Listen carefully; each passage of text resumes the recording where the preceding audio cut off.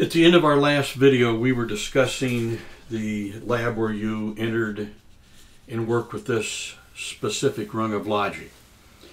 And just to refresh your memory, you have two instructions there. One is a read instruction that reads the state of my second bit, which is defined as a Boolean data type, a bit in memory. It reads the state of that bit, and if the bit is on, then this instruction is true, since it is the only instruction in the entire rung that makes the rung true. The output energize, or direct coil as they call it, I just call it energize output, direct coil if you like, that instruction writes to a memory location. It is addressing my first bit, another Boolean defined bit in memory. This particular instruction writes to that memory location every single program scan, thousands of times per second. That is, if you're in the run mode. If you're in the program mode, or in this case we're offline, you're looking at the offline program. And by the way, there is only offline projects. What gets downloaded is not ladder logic, it's machine level language. But that's a discussion for another time. What you're looking at is a rung that is true if my second bit is on in memory. And if the rung is true, then that output instruction, OTE, output energize, or direct coil, it writes a 1 to my first bit. If that rung is false, it writes a 0 to my first bit, thousands of times per second. If that rung is true for 1 minute, then 60 times 1,000 or more, meaning that 100,000 times it tells my first bit, you're on, you're on, you're on, you're on, you're on. And then when the rung goes false, it continually says to my first bit, thousands of times per second, you're off, you're off, you're off. Now these two memory locations have absolutely no connection to the outside world, absolutely zero.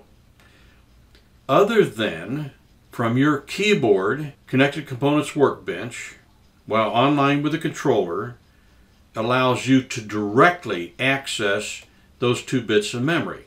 And that's what you did in the last lab. You toggled them on or off by simply right-clicking on the instructions or the bits in memory. I can toggle them on or off when I'm online. The closest approximation, or I would say an approximation to this behavior, would be if you're using an HMI, human machine interface, operator interface terminal, man-machine interface, in other words a screen, whether it's a touch screen or a screen with membrane keypads. These HMIs, screens, you can touch things and look at things. They replace the older panels that had push buttons and lights on it, and in some cases numerical displays, thumb wheel switches, LED readouts, etc. The HMIs of the current state-of-the-art, when you touch something on a screen, it turns on a bit in memory of the controller. That means that the screen object has a connection to a bit in memory. If you were troubleshooting this rung of logic, my first bit, of course, is a standalone bit memory that has no connection to any I/O. My second bit, in a real program, if it has no connection that you can see, then it is either something that was put in there for the programmer, the troubleshooter, the technician, the engineer, to be able to toggle on and off for some purpose of their own, or it's connected to an HMI. And you won't know that in the program just by looking at it. You'll have to ferret that out for yourself. Now, if you went to the screen that is connected to this controller, which there isn't one, not really. I do have a little HMI attached to it, but I'm not using that HMI for anything. If you were to go to the program in that screen and look for any screen object that had a connection to my second bit, then that would tell you that's how that bit's being controlled. But in this case, what we wanted to show you was that when a program executes, it is solely an interaction between bits in memory and other bits in memory, or words in memory and other words in memory. It has no connection to the outside whatsoever. Now, in the case of I/O memory locations, which we showed you in global variables, let that open a second. That is an output bit. This is an input bit. I/O embedded digital input 0. This bit in memory right here, it's a system variable. It is directly controlled by whatever is electrically connected to terminal 0 on the controller. However, the controller has to be running in order for this bit to be affected by the input. Whereas the output, if there's no program in there, the only way that that could get turned on would be if you went in and directly toggled it. So what we were trying to do is first establish for you that when you're looking at a rung of logic, that these memory locations have nothing directly to do with anything outside of memory of the controller. Now, if one of these bits or both of them were actual I/O data types, then they would be directly controlled or controlling of external devices. So we're going to move on from there. At the end of the project, the last project, there were a number of scenarios that I had you exercise, toggling bits on and off, going between program mode, run mode, etc. This was all to establish firmly for you the relationship between program execution and the modes of the controller. The actual answers to any of the questions, those blanks are put in there for you to record what you see. And everything that you recorded has to line up with what we've discussed. Okay, on with the next project. The first thing I had you do in the next project was to add another rung of logic. Now there's a variety of ways that you can do this. You see my instructions up here. This is part of the new feature pack. It's not part of just standard version 11. So you might have to go over here to your toolbox to get your rung. And I think I'll do that for the most part until we get far enough along that you feel comfortable with either. So I'm going to drag a rung over here. I see a plus sign, I drop it. Then I needed a direct coil or an OTE. Now notice that my cursor shows a plus sign. See right there? I could drop it right there. If I keep going, see, I see it, don't drop it here. But as long as I stay near the line and let go of it, it'll go where it's supposed to go. This one is called bit 2. So I'm going to cancel this and collapse that so you can see we have an instruction that has no memory location to address. In the manual, I had you edit existing tag names, not create new ones. So if I go back to local variables, I can edit the names here. And what I'm doing is I'm focusing on this tag name and I am changing the name of the tag, not creating a new tag. I'll double click on it or just click on it and then type in bit 2. And I'll go to this one. I have just edited those two tags, my first bit and my second bit. You see, they no longer show up here in the program 1 variables. There are no tag names now, my first bit and my second bit. I edited the existing, I didn't create two new tag names. So we go back to our program here and you see now it says bit 1 and bit 2. Now you see I kind of flipped them around a little bit. This is now bit 1 and it used to be my second bit. Now this is going to be bit 2. So in RSLogix 500 I could have drug this bit up to here and dropped it. You see that doesn't work here. I could go here and type in bit, and then when it comes up, double click on it and I've got it. That's an improvement that they need to make to Connected Components Workbench, that I can drag an address from any location to another location. See, it won't let me drop it there. That's not what you would get in RS Logic 500 or 5000. So I look for that to be improved on sometime in the future. So I had you create a new rung, but also edit the existing tag names so they look like this. So this gave you a little additional experience of editing an existing tag name as opposed to creating a new one. Then I had you download it. I'm just going to click on download to keep it simple. I'm going to pause while it takes place. And of course this message will come up always, and you have a choice of downloading just the program or downloading the program and the data table. Just download, because at this point it's really not going to make much difference. But we're not going to go to the run mode once we get there. This message comes up, and in the manual I said click on no. And this is what pops up, exactly as you saw in the manual. I'm going to close this output window because we don't need it. This is in the remote program mode. Now how can you tell that? Well, this rung is true. It looks true. And this is off, but it would be off because this rung is false and it would turn it off. So I cannot tell right off the top of my head whether this is in the run mode or not. However, if I go to the Micro820, I can see that it's in the program mode. One thing that I re-emphasized at the beginning of this lab was that everything from here to the left is always true or false. It is never on or off. Everything from here to the right is either on or off. These instructions are never true or false. The rung is true or false, but these output instructions are never true or false. They are either executing their true execution from a true rung or a false execution from a false rung. Now remember, we're in the program mode. We're not running the code yet.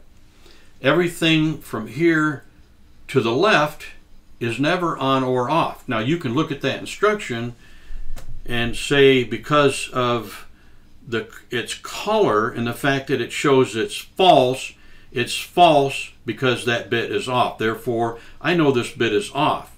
But the color of everything from here to the left is determined by true or false, never on or off.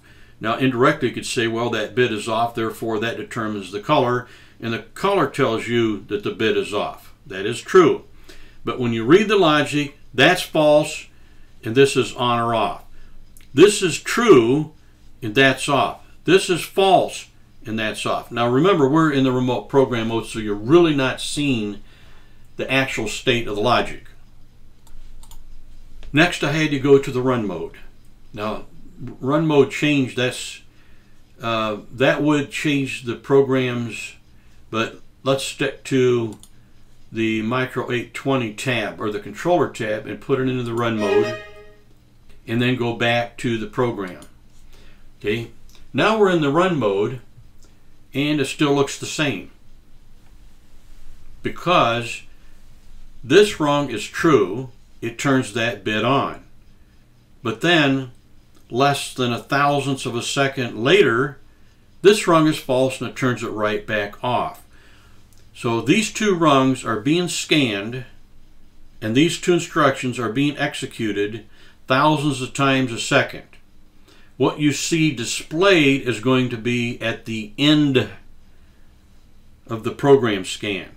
The first rung turns the bit on, the second rung turns it back off. So you're always going to see it as off. And this in PLC land is called last man wins. Now if I were to reverse the order of these rungs, that would be a different story. In which case I will have you do that. So the answers for the fill-in blanks are based on what we are discussing. I'm going to flip the order of those rungs and then come back. Okay, I'm back. All that I did was, there's two ways you could do this. You could use the run mode change and try to do it online, or you could just go to the 820 and go to the program mode. Now if you have an 810, you're not going to be able to do any edits, so for all intents and purposes, let's just say that I saved it, then went offline, disconnected, made the changes, and then downloaded it, and here we are again in the run mode. All that I did offline was I took this rung right here, which used to be rung 2, and I drug it up here, saved it, built it, and downloaded it, and put it in the run mode, and here I am.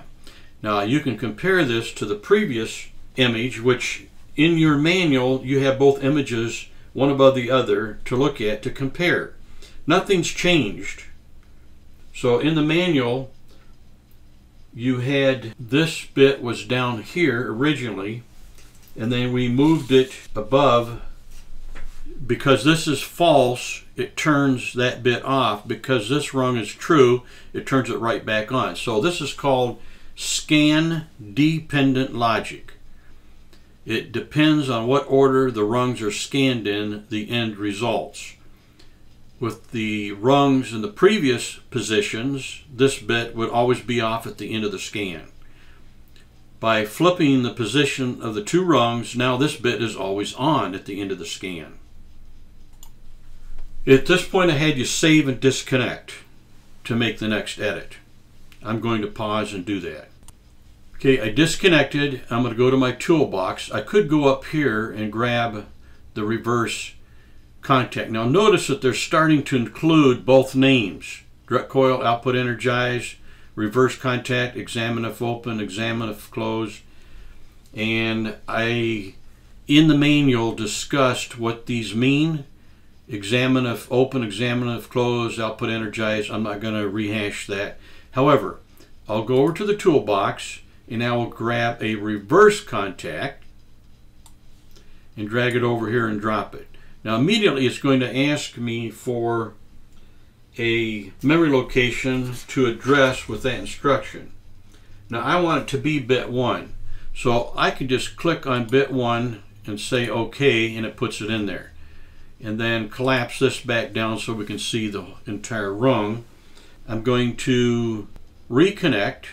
This particular controller and if you look up at the top there in the title bar, Connected Components Workbench Developer Edition, the software that I'm using has run mode change. And rather than convolute the process, I'm going to stick to, for those of you that don't have run mode change, I'm going to try to stick to the roundabout way of doing it. Rung 2 is no longer unconditionally true. However, nothing really changed because the true if off instruction that I added to rung 2 that's addressing bit 1, because bit 1 is off, now that instruction is true. So that rung is still true. It's turning on bit 2. However, if I were to toggle bit 1, either place, I can toggle it here. See? Now this is true and this is false. This is true. It turns the bit on. This is false. It turns the bit right back off. I can toggle it in either location. But we're still left with the same condition here.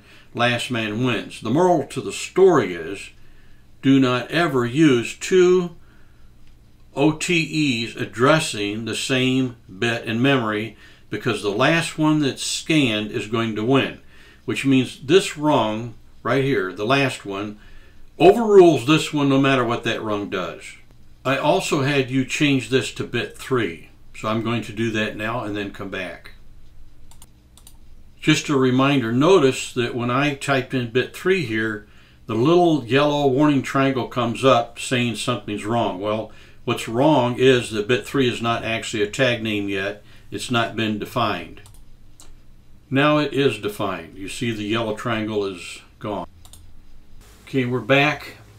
If you do have access to run mode change, it seems to take almost as long to facilitate any edits as it does just to go offline, make the changes and download. Hopefully that improves, because the current function of mode change, which although it could be handy, compared to RS Logic's 500 or 5000 is not quite there yet.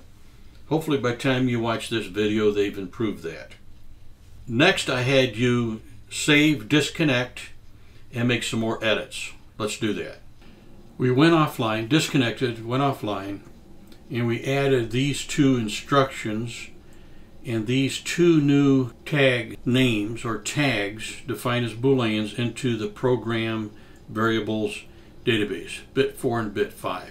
These 6, or I should say 5 tag names, Pt1 through Pt5, they could be anything. They don't even have to have a number in it. But just for the sake of clarity doing the lab, we got to give them some kind of a name that seems to have some sort of sequence or logic to it. So now we're going to download. So we click download, and I'll pause and wait for this to complete. We had you add these two new instructions and then download.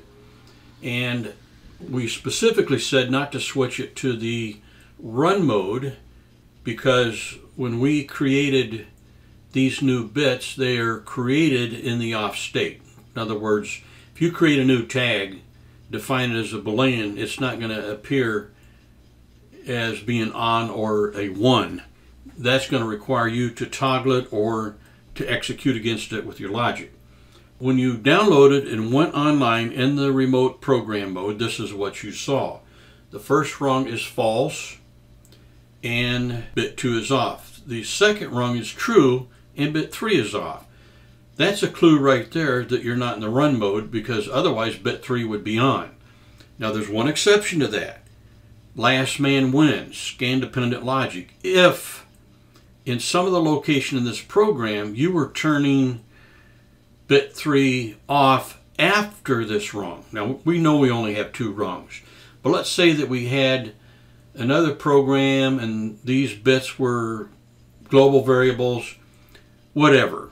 Out of your view, there's another rung after this rung that has an OTE actually addressing Pt3, but the rung is false. It would look just like this. But that's your only real clue right here that you're in the program mode and not in the run mode. So I had you toggle the state of Pt1. It doesn't matter which one of these that you toggle, because you're not toggling the instruction. You're toggling the bit to the opposite state. That bit is, and remember that this is a true if on and true if off. So it was off, now it's on. You saw this go from red to blue and this from blue to red. That's the true false state. So the reason I had you do this, these are both addressed Pt1, correct? One's red and the other's blue. What does that tell you about whether or not the state of Pt1 is directly, the status of it, directly exhibited here? It's not. If you read the instruction, it infers that the bit is on. But the highlight doesn't tell you whether it's on or off. That tells you whether the instruction is true or false. The actual instruction itself that reads that memory location, it infers that Pt1 is on right now. So then I had you switch to the run mode and then go back to your program. Right, nothing has changed. I mean, if you look at your illustration in the book, it shows that Pt1 was on, Pt4 is off. That's inferred by the state of the instructions. And we went to the run mode, nothing changed because these rungs weren't true before and they're still not true. In other words, the state of those bits, 1, 4, and 5, were such that the rungs look false in the program mode. We can go back to that real quick.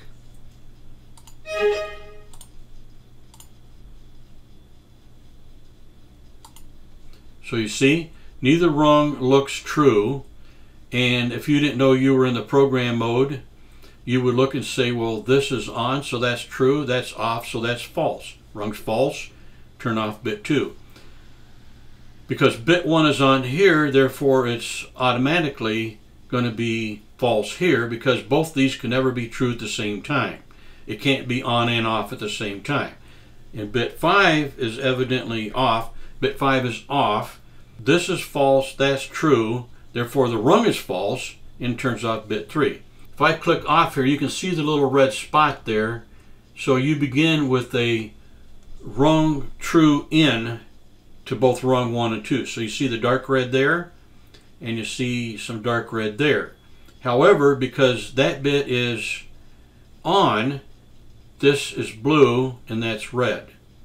You can see the little tick marks here that show the boundary of the true false for these instructions. And this is all for your benefit when you're troubleshooting. I ask you some questions there, but the answers, the fill-ins, are all based on what I just told you. Next, we're going to involve some actual digital inputs in our logic, but for now we're done with this project.